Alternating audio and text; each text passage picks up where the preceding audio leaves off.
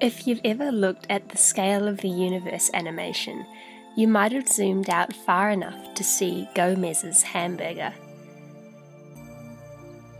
It is a quarter of a light year in size and 900 light years away. Named after the man who first saw this picture of it in 1985, Gomez's Hamburger is a protoplanetary disk. It is the dust and debris left over after a star has newly formed and begun to burn hydrogen in its core.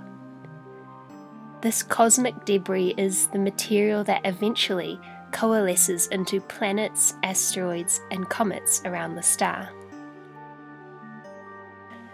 What we are looking at is the neighbourhood of a baby star just settling down for a long life on the main sequence. This baby star at the heart of the Hamburger is probably somewhere in the range of 2 to 3 times the mass of our Sun. We can't rule out the possibility that it is 2 stars, a binary pair circling each other in the middle. The Hamburger we see is relatively cool gas and dust rotating around the central star. The brighter parts, the buns, are relatively thinner gases at higher temperatures, glowing from the energy released by the star and all this rotation and friction.